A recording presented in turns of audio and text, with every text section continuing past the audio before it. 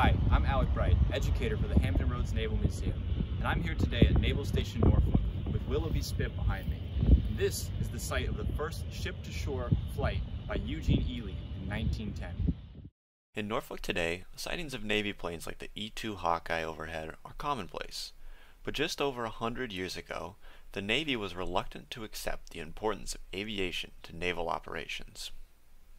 At the dawn of the 20th century, air flight had just begun, with the Wright brothers having successfully flown for the first time in 1903.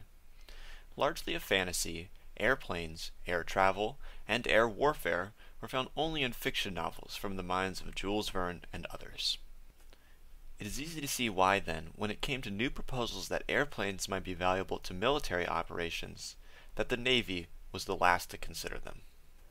The Navy only came to recognize aviation's future role in naval operations after a brave test pilot, Eugene Ely, proved that a plane could be launched from a ship and successfully landed on a shore nearby in a test conducted here in the Hampton Roads.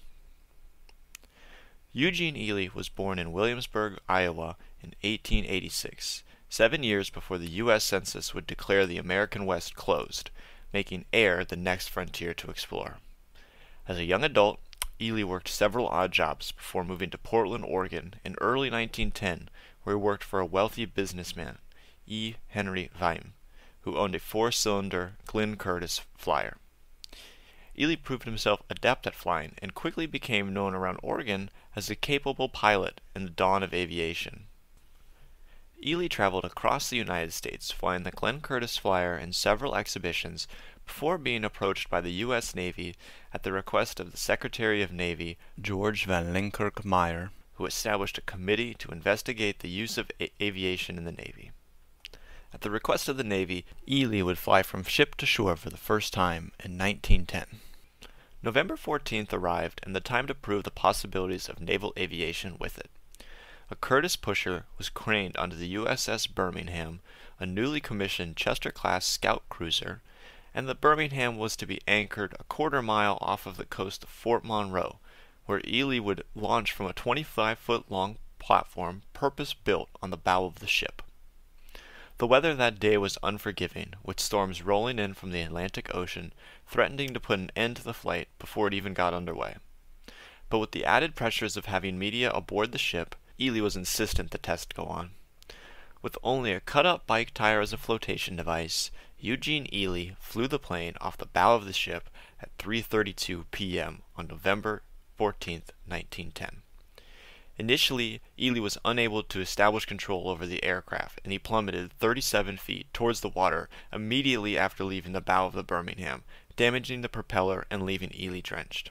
Navy leadership and news reporters looked on nervously and with excitement as Ely regained control of the aircraft and disappeared into the fog and rain. Within 5 minutes, Ely had landed the plane on Willoughby Spit to only a few observers who looked on from the beach. Because Ely had fallen short of his target to land in Portsmouth, he had to use a phone of a local to locate the Navy and to inform them that he had successfully landed the plane, albeit short. Though Ely was disappointed he was not able to complete the entire task of flying to the Norfolk Navy Yard in Portsmouth, his accomplishment was still recognized as people noted that Ely had just made history in Hampton Roads. The Virginia pilot reported the following day that aerial aviation proved yesterday that it is a factor which must be dealt with in naval tactics of the world's future. With Ely's flight in 1910 here in the Hampton Roads, naval aviation had been born. Today, Ely's legacy is honored most notably in the Eugene Ely Memorial Park, located in Naval Station, Norfolk.